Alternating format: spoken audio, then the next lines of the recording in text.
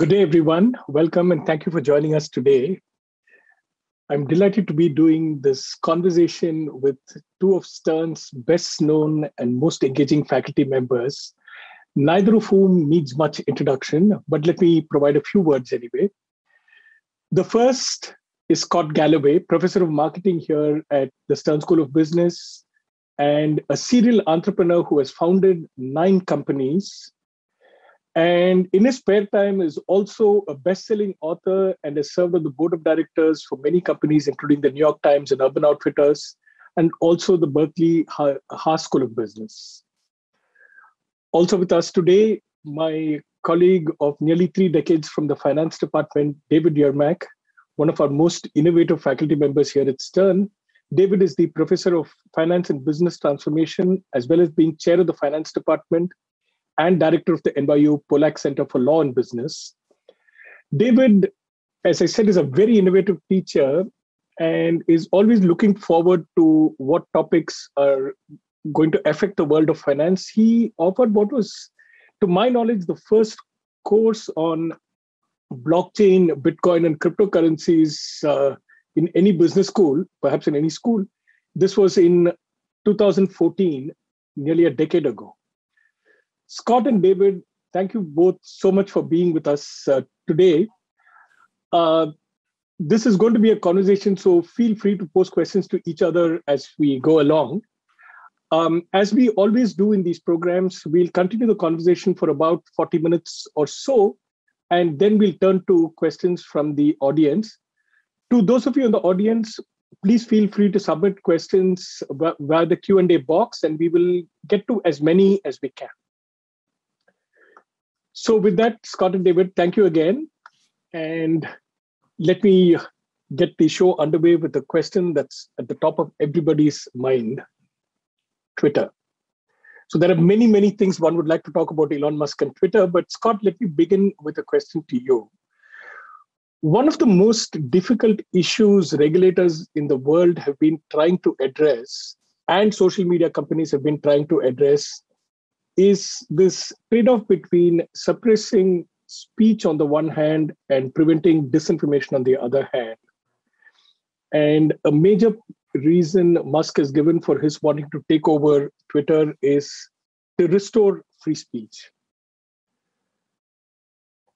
From your vantage point, where do you think this whole discussion is going to end up, and what do you think the future of Twitter at this point as a private company will look like? Thanks, Raghu. Always good to see you, and thanks for your continued leadership. And it's very affirming to be in the Hollywood squares next to David Yermack. That's a huge booster to my brand, and unfortunately takes his brand down a couple notches. But anyways, I think this discussion around moderation and First Amendment is a false flag. I think when you run out of ideas and don't want to compete on your ideas, you create controversy where there doesn't need to be any. In Florida, they've created an election fraud commission. There's absolutely no evidence of any election fraud. So let's just distract people and assume there's a conspiracy. I was on the board of my kid's school, and this ridiculous Don't Say Gay Act, I have found nowhere any evidence that we are talking to kids about sex from kindergarten to the 5th grade. It's just not part of our curriculum. We've created problems where there don't need to be. And then, okay, we don't want to compete on ideas. So we create this notion there's a conspiracy around free speech and moderation where we're suppressing voices from the right. First off, they got off the First Amendment kick because somebody reminded them that the First Amendment is that the government shall pass no law that suppresses free speech.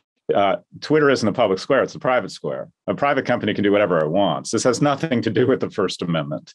Fox has decided to not let the squad live tweet on their screen every time they air Hannity. That is not censorship. They get to decide this. That's what a media company does. A media company gets to decide what's on and what's not on the platform. In terms of moderation, okay, so, and I apologize, I'm going to be profane, but I'm making a point. I tweeted, going on, Stern alumni with heroes Raghu, Sundaram, and role model David Yermack. And the first 3 comments I get are from Bunker Brain, who writes, "You're fucking dumb as shit." Echo 714 writes, "Tool." And the mailman 15 says, "Yeah, you communist. Yes, communist, you can." So we have too much moderation on Twitter. It's just, did anyone wake up when Elon Musk, when it looked like this deal might happen? Did anyone wake up and think, finally, I can express myself? Did anyone have that thought? What exactly does Mr. Musk want to say on Twitter that he hasn't said already? He's posted Hitler memes. He's accused an innocent man of being a pedophile. He's committed blatant securities fraud. He recently, just yesterday, insulted the chief legal counsel of the company, a woman, and look at the hate. I mean, the hate and harassment she is getting in her feed. But we need less moderation. If you want the Wild West, the dissenter's voice is important. But if you want to put on anti-vax information on Twitter, I think you should have that right. What's dangerous is when bots and the algorithm are financially motivated to promote that content beyond the exposure it would get organically. And that's what happens with this novel, which is false information. It gets unnaturally elevated because there's a very unfortunate profit incentive. So if you want a Wild West, go to 4chan, which gets 20 million users a month. Twitter gets 200 million a day. Twitter is successful because of moderation, not despite it. So I find this conversation around free speech and moderation a false flag from people you can't get to silence and who get more attention than anybody. So I find it all just a distraction, a weapon of mass distraction from the very real problems. We're not talking about Ukraine. We're not talking about abortion clinics being shut down in Kentucky. We're talking about Elon Musk's misadventure in free speech, which I find is just nothing but an entirely false flag. I think this is BS of the highest order. Sorry, so what do you think Musk's motive in getting into this whole thing is? From the time he bought up 9% of Twitter to making the public offer to focusing the discussion around speech? Well, it's like you dislike the things in other people the most you see in yourself. I'm a narcissist, desperate for fame and affirmation, and he makes me feel humble. I think he doesn't care why he's in the news. I think he's like Trump. I think he just needs to be in the news every 48 hours. And the idea of going on the board and being silenced by Reg D and the silencing or the basic decorum of corporate governance, we can't speak, was unthinkable for him. So I don't think it matters why he's in the news. I think he can mock someone's physical appearance. I just think he has a pathological need to be in the news every 48 hours. And we were talking about, Mike, I don't think this is going to close. I think he'd rather see the deal not close if he's out of the news too long, because it'll make news. So I don't think he's in this for First Amendment. I can't see any way that he's financially in this. Maybe he wants a lack of moderation. He wants freedom from accountability for his tweets. I have no idea why he's doing this. The only thing I can figure out is this individual has a pathological need to not be in the news, but to be the news every 48 hours. And unfortunately, he's winning. So, David, let me build on Scott's point about the deal possibly not closing. This, as we know from media reports, Musk's team didn't even do a deep financial dive into Twitter's finances. And the financing of the deal also requires, I forget, $12 billion of borrowing against a stock, which has fallen 18% since the initial announcement of his 9% stake. Where do you think, so talk to us a little bit about the entire, from a restructuring angle, from an M&A angle, about the deal itself, and where its weaknesses and holes probably lie. Thank you, Raghu. And without disagreeing with anything that Scott said, I taught restructuring and still teach restructuring before I got into crypto. And I think many of the alumni on the call probably are students from my course from years ago. But this is exactly the kind of event that we would be picking apart in class. And there's a concept called the private benefits of control, where certain well-known entrepreneurs buy assets really for the fun of it because they're getting some type of commercial or personal consumption stream. And you would think about people like Richard Branson. Rupert Murdoch fits the model very well. Before he went into politics, I used to use Donald Trump as an example of such an individual. But Elon Musk is probably the single best example I've ever seen, that everything he does is fun, from space travel to electric cars. And now, these are all vehicles for not only self-promotion, but being able to manipulate the public conversation around issues that are important to him. So I think he's assured himself of being in the headlines for at least the next 6 months while the deal is discussed and picked apart, and lawsuits inevitably will be filed and so forth. But ultimately, the financial logic seems to be missing from this whole thing. As you pointed out, there's a high degree of leverage in this. There's simply no precedent for somebody spending $44 billion on a personal level to take a company private. And we do have a few, but only a few leverage buyouts that have been that big, but it's always consortiums of big investors, Blackstone, KKR, with lots of limited partners. But this is just one individual making a $44 billion bet, which is financed by leveraging his crown jewel asset, which is the equity in the auto company. It's not just that I don't think the deal will close. I think he probably doesn't want the deal to close. He wants it for the publicity and to somehow come out of this framing himself as a casualty of a conspiracy between the regulatory state, the suppression of a certain political point of view. There are so many boxes to be checked and votes to be passed, and maintaining the right margins of leverage and liquidity. I just think it's a real reach that this deal will ultimately make it to the finish line and go through, at least on the terms that have been negotiated so far. Raghu, you're muted. If you can talk to us a little bit about the structure of the deal itself, because I think many people may not be familiar with the structure of the deal, and specifically what aspects of it. I mean, there is the leveraging of his own stock, which of course he's borrowed a lot of money on the stock apart from this deal.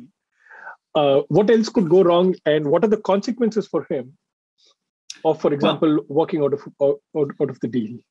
The standard playbook in a deal like this is that you buy a stake, and he bought 9%. Maybe you make an offer, but what you're really hoping for is for somebody to outbid you, that you're trying to put the asset into play and to essentially make a profit round trip on what you paid for your shares and what the higher bidder is able to pay. And, we've seen many deals unfold. Twitter is well below its 52-week high. And I'm not saying so much that he's overpaying, but that other people may look at the asset differently than him. I agree with Scott that a lot of the success has been around being able to frame the content in a way that doesn't gravitate too far to the left or too far to the right.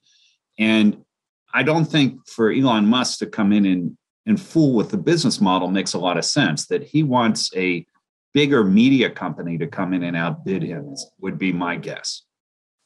So why didn't the board react, seek other offers? Twitter's board, first said absolutely not. They put in a poison pill too. Poison pill initially, and then they didn't even go to look whether there were other buyers. I would disagree with that. I bet they called everybody. I mean, look at the universe of potential buyers. Really, right now, Musk, because of his position and his errant, unpredictable behavior, is the equivalent of a human poison pill. If you're Chapek at Disney or you're Benioff at Salesforce, do you want to deal with Elon Musk? So you just think, okay, I'm out.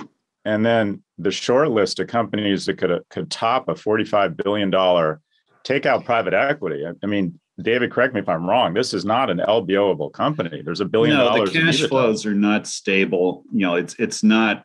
But I'm thinking of other social media companies. But because of antitrust, who could buy it? Meta can't buy it. Google can't buy it. Who could buy Twitter at $45 billion right now? I mean, you one by one, you go down the list. They either can't, or they don't want to deal with Elon Musk. I've gone through this exercise myself. I thought Benioff was going to be a white knight and step in and not buy the company, but buy 10 or 20% of it and keep the company independent. who can buy it? Yeah, I'm not so sure about the antitrust part. And I would also, think that mainstream media, even Fox might be a potential bidder. What's the market cap on Fox? No, that's the problem, is that they can't small, afford it. But some sort of stock swap could potentially be worked out.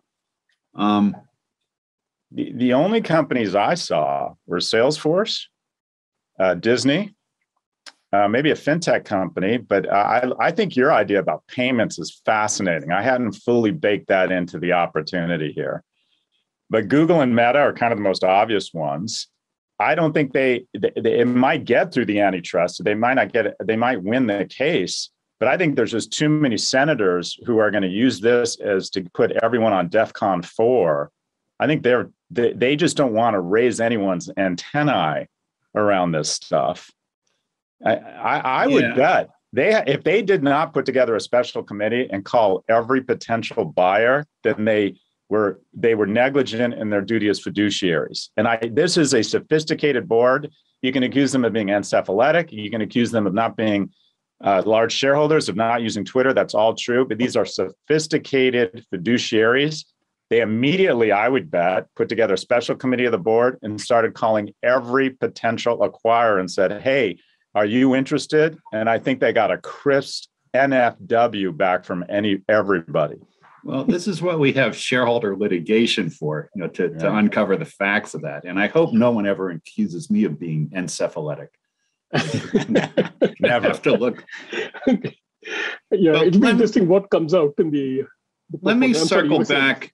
Scott was teasing this issue a moment ago, and there's an issue in the crypto space about the possibility of the big social media companies issuing their own money, basically, as Facebook has already tried to do. And the reason this is taken seriously is because it's already happened in China, where Alipay and WeChat Pay were able to grow their market share in payments big enough to undermine monetary policy, in the second biggest economy in the world. And so the Chinese have now launched a sovereign central bank digital currency, which has moved the projects of other countries much further down the road. Now, would this happen in the Western economies? Would Google do this? Would Amazon? I think there's a number of logical companies, but as soon as Elon bought Twitter, I thought he's going to launch his own currency if he actually owns up. You'd have a Twitter coin, a Twitter dollar, whatever you want to call it. But the idea of social media companies launching stable coins requires an impresario who is willing to take the heat from the regulators in a way that Mark Zuckerberg would not. And I think that no one better than Elon Musk would ever step forward and take this on. So it's not a high probability event, but he may be looking to go into the currency business with Twitter as his vehicle.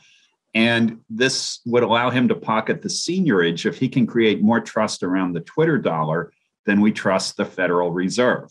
And maybe this would not be the median voter in the population, but certainly a certain slice of the political spectrum might gravitate toward a right-wing stablecoin. And it would be very interesting if this is what he has in mind. And I don't think it can be ruled out one bit because of his own personal affinity for crypto. So you mentioned regulators there. So let's get into a broader topic around crypto and regulation. What is the future? So you mentioned the Chinese digital currency. What is the future? Actually, I mean, the US is now studying the issue. What do you think the future holds in this context for both private and public issued currencies? And where do you think regulators are going to come down on this? Yeah, the idea of private money has not been taken seriously since the time of the Civil War. This is something that more or less ended with the greenback and the legal tender cases. But it is not illegal per se to issue your own money. The problem has always been to get people to adopt it and to use it. And until Bitcoin and this new technology of the decentralized blockchain arrived on the scene, there really weren't realistic paths to making this happen.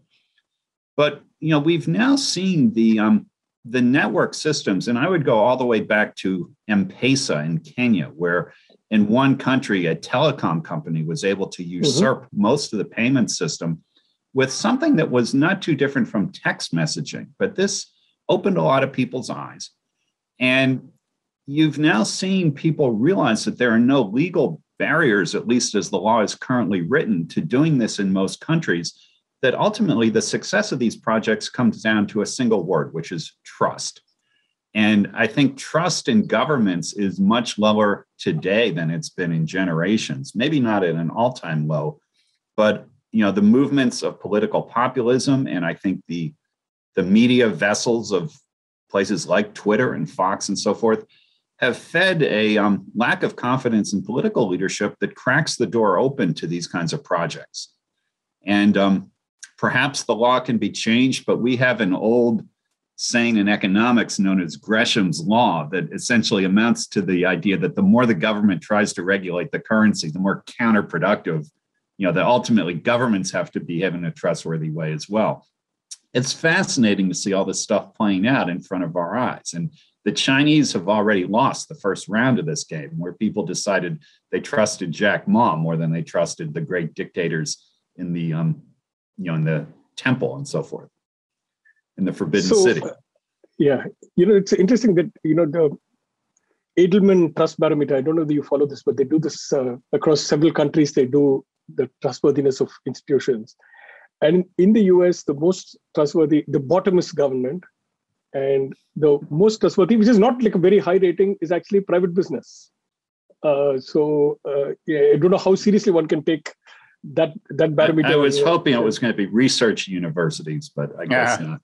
No, so universities come in third behind NGOs and private industry. And so we're not bad. We're ahead of government, at least. There is something. Actually, Raghu, the government's the most trusted organization. You just have to be holding a gun. The military's number one, Amazon's number two. So that's in Gallup's most respected professions. The military and nurses and doctors always come out on top. The only commonality is politicians always come out at the bottom in both lists. I'm sorry, I was getting a little bit off topic, but I wanted to get back to this, to the crypto issue. So this is to both of you. David, you've been teaching a course on this you offered the first course on this in any business school to my knowledge. And we had our first conversation about this, you and I think in 2015 or 14, 15, something like that, around the possible uses of blockchain and the many things that blockchain could do. We are in 2022 and we're still talking about the many things blockchain could do. There will be very few things that one can point to that here is something, that area that has revolutionized. We were talking of Overstock.com's issue, for example, seasoned equity offering in 2000, was it 15, 16, something like that. None of that has actually changed any industry. So this is to both of you. How long do you think we're going to continue talking about the potential of blockchain versus the actual reality of blockchain? I think people are misinformed, Raghu, because there is already a migration underway in a lot of financial settings. You're really talking about the technology of accounting. And the last breakthrough in accounting was double entry bookkeeping 700 years ago. And this is an improvement on that. And you've surely seen stories like JP Morgan planning to spend $12 billion on upgrade. That's your blockchain right there. But you see in areas like supply chain and shipping and logistics, Maersk is tracking the containerized freight all over the world on blockchains.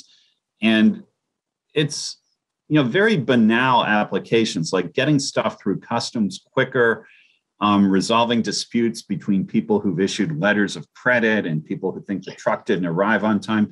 There's actually hundreds of billions of dollars of capital that can be freed up from using this. And anyone whose job is... I think this was one of the earliest transactions was also around 2015, was that shipment of cotton from Australia to Texas, was it? Or it got there in letters of credit. Twice as fast. Yes, but I'm saying that this is 7 years later. And so are you, maybe, the effect is going unnoticed. But you're saying that there's actually a significant effect.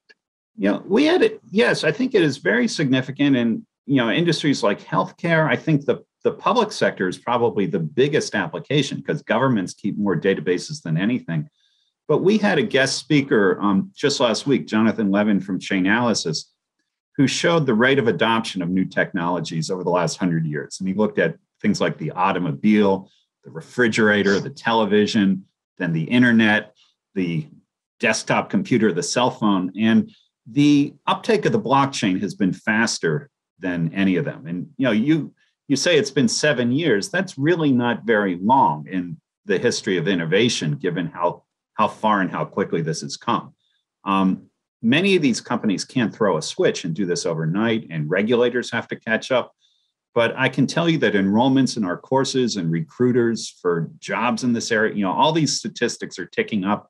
And not a bad time to mention that we've launched a whole degree now, the new master's in fintech that is catering to this market because we see the opportunity as a school. So I think there's huge demand for specialists in this area, but most of them are solving problems that are not particularly glamorous, connected to record keeping, improving the precision and accuracy of data so that people can trust it more than they already do. And the value of that is immense. And this is absolutely. I don't dispute any of that. I mean, in things like property transactions, for example, and other things, undoubtedly, this might end up being one of the perfect example of Amara's law. You know Amara's law, right? It says no. The effects of technology are vastly overhyped in the short term and vastly underestimated in the long term. So technological change. Sounds about right. Yeah. I would argue today, this has been a lot of icing and not a lot of cake. I just come back to in 7 years after the Netscape browser, I could look at how I was using the web, how it was, I was browsing the web, I was buying things online. I have trouble figuring out any day how, other than me writing about it or me speculating on it, how it is actually impacting my life. And I have trouble finding any Fortune 500 company, unless I talk to David, that is really leveraging or finding efficiencies from the blockchain. And it sounds like there's more out there. I'm just naive to it. Yeah, now, like the Walmart Food Trust, produce application. Yep. Carrefour is doing something very similar in Europe. Yep. But a lot of this stuff is meant to be completely transparent to the end user. But there would be, it's impossible to imagine that there won't be remarkable innovation coming out of this by sheer force of capital. If you invested this much human and financial capital in cheese, you would find out that really cheese could do amazing things. It's just, it would be impossible to think we're not going to find, it's almost a self-fulfilling prophecy. And that is, we call it all Web3 because that's exciting. Decentralization, as far as I can tell, is a bunch of people preaching decentralization such that they can centralize wealth to an even smaller group of people. I've never seen an asset class more centralized than crypto when one guy can go on SNL Weekend Update and take the price down 12% because he says it's a hustle. I think this is the exact opposite of decentralization, but let's go through each of Web3 and I'll give my comments. I'm curious to hear David's. It's crypto. It's loosely speaking, it's DAOs and it's NFTs. Crypto. Bitcoin is the genius of Bitcoin is they slipped into the scarcity credibility that the central bank has lost because of the massive printing of money. And they've convinced us they're going to stop at 21 million coins. Genius. The method around having to throw numbers at something and consume the electricity of Norway. They have slipped into the void of scarcity credibility that central banks have forfeited because ultimately over time, politics overrides long-term thinking and every fiat currency eventually fails. And Bitcoin's genius is slipping in and usurping that scarcity credibility, a store of value, whatever you want to call it. Ethereum does seem to have some actual utility because NFTs are minted, is my understanding, on the technology of Ethereum. I think there's a very strong case for Ethereum. I think every other coin, as far as I can tell, is have at it. I love to gamble in Vegas. I take $1,000, I put on a kilt, I get ridiculously drunk, and I have a great time. That is buying any other coin, as far as I can tell, other than Bitcoin or Ethereum. I have fun, but keep in mind, it's just fun. And you might win, you might lose, but I just see it as gambling. Then there's NFTs. I'm actually quite bullish on NFTs.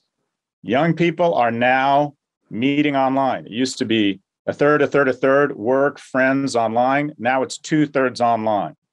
And in mating, we signal. We signal that we're powerful with Ferraris, or that your kids are less likely to have infection if you buy Chanel glasses that accentuate your cheekbones. And we used to signal with 1942 tequila and fast cars and ergonomically impossible shoes. Now that we're mating online, we're going to need new ways to signal online. And I think NFTs are going to be an amazing way.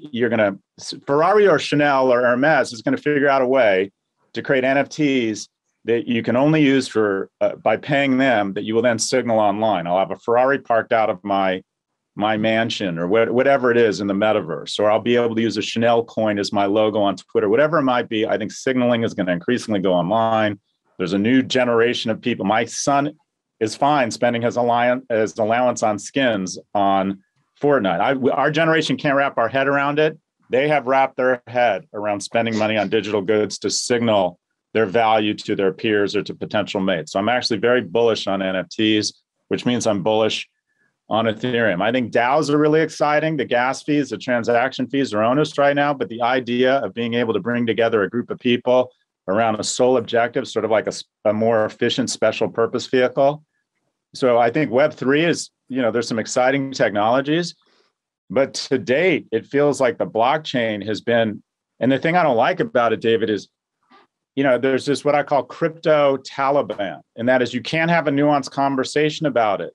You're either with us or you're against it. There is no nuance around this dialogue. Yours conversation is the most nuanced. You talk about the hype, you talk about the potential, but if you don't say sell everything and come rocket is replacing the US dollar, you're seen as the enemy. And I find it a very unproductive conversation, and it turns people off. It just strikes me that this thing, it feels like it, for all the innovation, over the next couple of years, we're going to have a lot of very high-profile disasters. I don't think that'll stop it because of the amount of human and financial capital going into it. But if someone were to say there's a great financial scandal coming in the next 12 months, I'd be shocked if it didn't involve fraud through different hardware wallets, sending false signals. There's been 37 hacks in the last 38 weeks of crypto. And the regulators, as far as I can tell, David, you speak to them more frequently than I do, literally can't keep up. They're outgunned, and they're having a really tough time figuring out how to get their arms around this. So, Scott, this was interesting because you started by saying that you couldn't see any use for the blockchain, and then began to give all these examples, especially the NFTs, which all reside on blockchain, about how wonderful it is. And I first heard about NFTs from my son, who told me about the NBA Top Shot. He's in the sports management program at Syracuse. And I was really surprised when he began studying there, because the entire curriculum was esports, and the NFTs have, already ascended to a pretty important role in sports collectibles, and also in participation tokens, where the European football teams and Formula One teams are issuing these tokens and are using them to build loyalty for the main product. I think this goes right into your field of luxury and prestige marketing, that there already is that Hermes NFT. And you wonder, do people want the purse or do they want the NFT? Are these complements? Are they substitutes? But it's opened up a whole new space in luxury marketing that is built around social prestige and signaling, as you said. Yeah. And I think that this is irreversible, and it raises the stakes and the skill demands on people in marketing, but opens up huge potential for these brands. I do want to circle back, though, to what is the genius of Bitcoin. And when you were running it down a little bit, you kept using the pronoun they. And the whole genius is that there is no we they. Don't know who it is. Yeah. Well, it's who they are. It's an algorithm. There is no promoter. And it is the decentralization itself that is really the breakthrough, and the governance by protocol that people opt into voluntarily. This raises all kinds of interesting questions about politics and corporate governance and so forth. But what first attracted me to this, and we're going back, to 2012, 2013, was that it was in something of a stable equilibrium, that you could just put out a computer program, invite people to opt into it and run it, and they would in large numbers, and it wouldn't go to a corner solution. It was actually, mediating transactions with an equilibrium based on supply and demand, and it has continued to do so. We're now in the 14th year of this, of uninterrupted, use of the protocol and vast imitation and improvement from things like Ethereum and many others. I think, it's a very exciting time in both marketing and finance, and it's precisely because of this technology. But just to continue the conversation. So the big advantages when crypto was supposed to have its moment, when you had inflation, when you had political instability and you didn't want to be dependent upon central governments that would make decisions for you, the ability to transfer divisible payments, political unrest. This was supposed to be crypto's big moment. And the majority of Russians are still lining up to get rubles out of ready tellers. And crypto has not seen a noticeable tick up in transactions. Bitcoin is stable. Ethereum has gone up and down. It's up, I think, about 10 or 12%. But what's happened is the middlemen that weren't supposed to exist in the world of crypto popped up, and I think made the right decision. Coinbase said, I'm not trading with Russians, or MetaMask said, I'm not going, that's it. We're not letting you try. The same middlemen that supposedly all of this obviates popped up and said, in addition to charging you 2.5% for transacting, we're also going to decide that anyone with a Russian IP address doesn't have access to this community. And I think that was the right decision. But this was supposed to be crypto's big moment, and it doesn't appear to have happened. I'm curious to get your thoughts. Yeah, I'm not sure. I've heard this, with Brexit and, with all kinds of other financial and political crises, that this is where crypto was supposed to come to the fore. As soon as the invasion happened, where the Russians went into Ukraine, I think that the Ukrainian government went right to Bitcoin fundraising. And Airbnb. Yeah, and as well. But the ability for them to crowdfund weapons and safety gear and food and so forth, certainly got a lot of positive attention. And the demand for this, I think what really speaks volumes about crypto is the way that the Chinese have found it necessary to try to evict it from China during a time where they're having, real financial problems between real estate and COVID. And they're very worried about people turning to Bitcoin as a channel of capital flight, and have been very aggressively trying to suppress it. Whether that's going to be effective or not remains to be seen. I think. Well, isn't that a buy signal? Isn't every time the Chinese get angry at search or get angry at social, it's usually an enormous buy signal? To your point around, what I've found is that, to a certain extent, crypto, crudely speaking, is a reverse trust index, specifically in your central bank or your currency. And I was just in Sao Paulo 2 weeks ago, crypto convention, 11,000 people. There you go. And we did an analysis. Pew put out a study on, are you excited, or basically how open you are to adopting cryptocurrency as a payment mechanism, as an investment. It's entirely correlated to how severe the devaluation in your currency has been.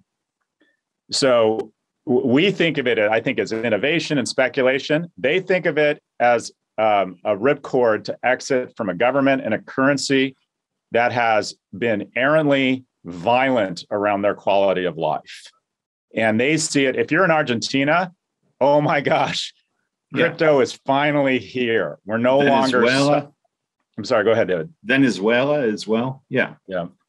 And Scott, given that, again, this thing didn't exist before 2008 and started by word of mouth publicity on a cryptography bulletin board, I think it's come pretty far. Yeah. And, the markets are really pretty efficient. You're asking, why isn't the price higher? And it's $40,000 for one Bitcoin, which to my mind is really pretty high. But a lot of this was baked in advance where people, for various reasons, foresaw coming problems of public finance and so forth. And we saw, big rallies after the COVID lockdowns and so forth. But exactly when the timing of the public news and the movement of the price, this can be very hard in finance to untangle because expectations play a big role.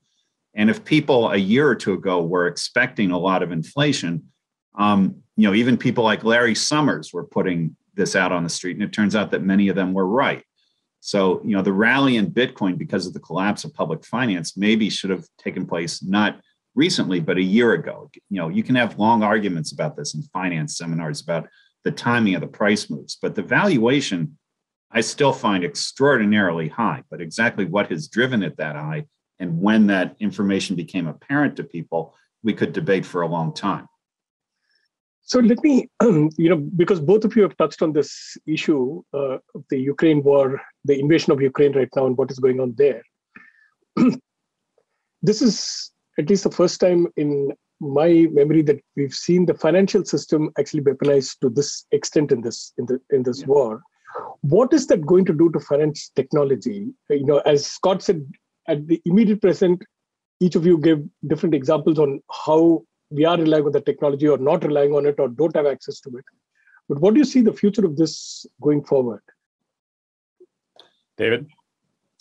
I'm surprised it took so long. You're correct, Raghu, that we have not seen the weaponization of finance up until now, but I've always thought that the potential to kick some of these countries off of the SWIFT network was something that should have been done in prior crises. There's been many good reasons to have done this in the past. Even today, I'm reading in the Financial Times that the government is not sanctioning Putin's girlfriend. And it's like, why the hell not? Why are we holding back these weapons? And I think any illusion that the US currency has to be above uses that arise in foreign policy and in national defense is very naive. And it may lead to less universal use of the dollar going forward, but it may also lead to more use of it by trusted democratic open societies. And I'm more than willing to put our financial system head to head with one that is developed by the Russians and the Chinese, and to see which one attracts more customers, more import-export trade, more uses of reserve currency. I think this will actually be very good for the Western economies and for the US economy in particular in the long run. This is overdue. Your thoughts, Scott? I've always thought that our airspace is our invisible infrastructure. And I always thought the most powerful aircraft squadron that we don't appreciate is USD, that its acceptance as a reserve currency means our sanctions have real teeth. And just to comment on us not sanctioning his girlfriend, I think that's smart. I think with an enemy, unless you feel you're in a position to totally annihilate them, you always want to maintain the illusion they still have something to lose if they're not reasonable. So I think the girlfriend's bank account. Yeah, I think ensuring that he still has something to lose.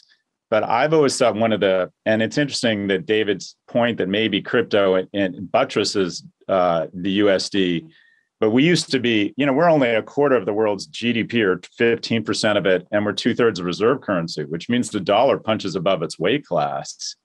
And I think we enjoy enormous soft power from that on a number of levels in terms of our ability, if you can track money, and if it goes through networks you control, and I assume the NSA has access to, I'm convinced that Bitcoin was invented by the CIA, because I'm convinced the CIA is the only organization that can keep a secret, but that's a different conversation.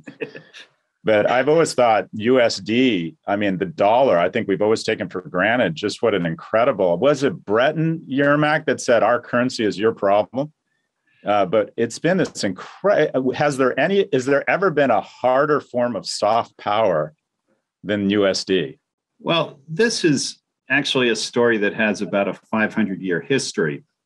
And it wasn't always the dollar. It was the British pound, and before that, the French franc, the Spanish galleon, and so forth. But whichever country has been able to drive adoption of its currency has had, as you say, enormous implicit power. And for the US, the real question is, have we overstayed? You can look at the sun setting after about 100 years, that World War I was maybe the turning point, but now it's somebody else's turn. And most people think China would, step forward. But I think the US can play out this for another 100 years if they're smart. Nothing lasts forever, but the competitors that we have on the horizon are not particularly impressive in terms of their ingenuity or what they have to offer other societies. And so we've had a lot of success at creating perhaps the least worst central bank, and which makes it the most trusted.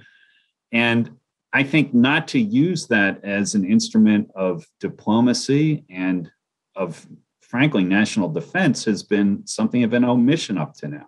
We've always been very polite about it and, spoken softly and carried a big stick. But, when lines are crossed, I think it's going to be a long time before Putin invades another neighbor or anybody else. I think the real audience for this is the Chinese with Taiwan and so forth.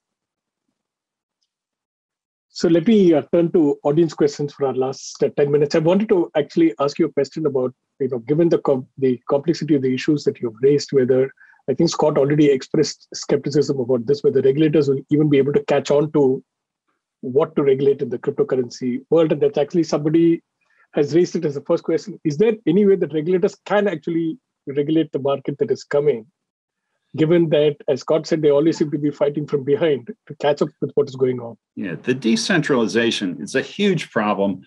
And I think that, frankly, is another aspect of the ingenuity of Bitcoin, is how difficult it is, if not impossible, to regulate this decentralized stuff, because there's nobody in charge who you can haul in and hold accountable. You can't put a computer program under arrest. So Secretary Yellen gave a speech about 10 days ago where she said a crypto stablecoin should be regulated just like the money coming out of the regular banking system. And to me, that was like saying that when the airplane is invented, we should regulate air travel the same way as railroads. And it just doesn't admit to this, given the change in the technology.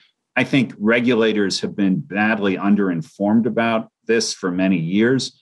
And there's going to be a need for them to become better skilled and educated in this, but also to recognize that the limits are going to be different, that there are things that you can regulate in the legacy financial system that you'll never be able to regulate in the crypto economy. And I think that's one reason that people are going to increasingly issue cryptocurrencies, crypto securities, crypto tokens that, they're beyond the reach of governments for things as simple as collecting tax and so forth. I don't. So I might be projecting here because Elon Musk has said mean things about me online and I'm a little bit hurt. So some of this is emotion. So I think just as the US dollar is this invisible aircraft squadron, the most powerful cop on the beat is the algebra of deterrence. And that is, regulators can't police everything. So they make high profile examples of people, and it sends a very strong signal to the marketplace. They put Michael Milken in jail, and that sent a very chilling effect to people who thought they were bigger than the market. And as far as I can tell, Elon Musk is so far blown past every stop sign. And if I were the SEC and I were outgunned, and I had 4,000 people in a $2 billion budget and just exponentially more ground to police, I would think the smartest thing they could do is take the most obvious case of securities fraud, where he is blown by. I used to be an activist investor, and we took those filing disclosure deadlines really seriously. So my assumption is I no longer need to notify the SEC when I blow by 5% in a public company. So if the algebra of deterrence is so powerful, if someone calls someone on this call, it's alumni, a lot of people on this call probably make a lot of money and have kids of college age. If someone calls them and says, "Hi, I'm the sailing coach at Stanford, send me $500,000 and your kid's getting in," they're hanging up the phone, because we all saw Aunt Becky do a perp walk. That is the algebra of deterrence. I think the best use of the SEC's money right now would be to go after hale and hearty, all guns blazing, Elon Musk. because he has basically said to the market that when you're a billionaire, the rules don't really apply to you.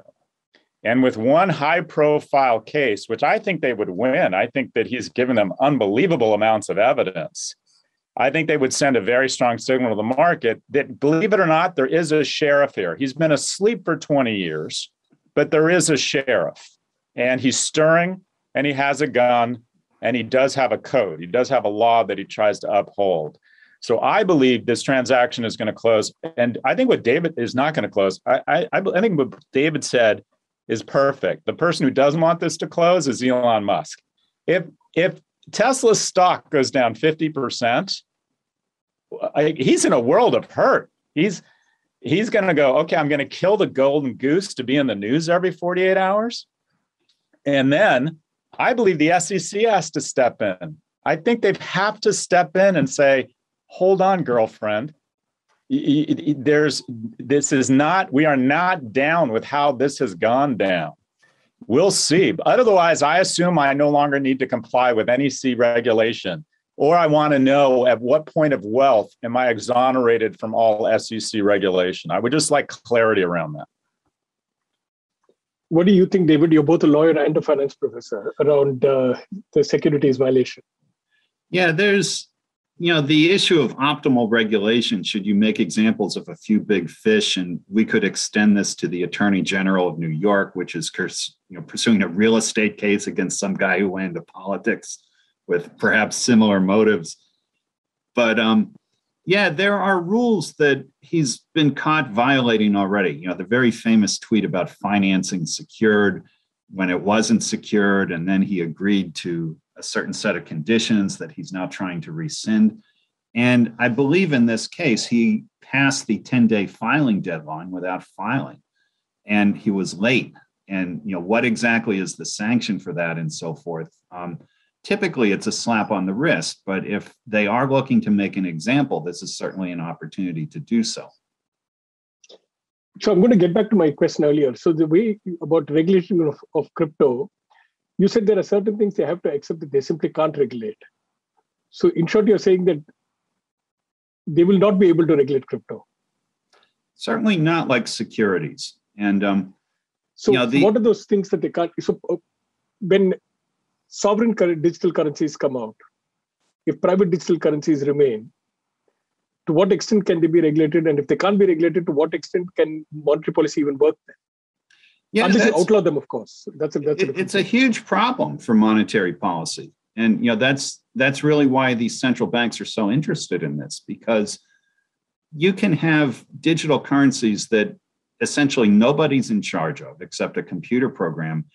And they can be programmed to pay certain rates of interest or to be spent only in certain locations, or to favor certain buyers or sellers, or to foreclose on assets and collateral and transfer them on blockchains.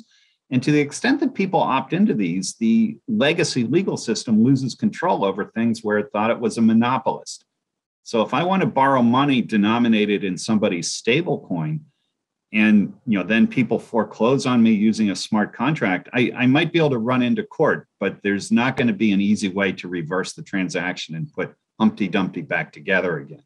And so this will either encourage or discourage different clienteles from adopting it.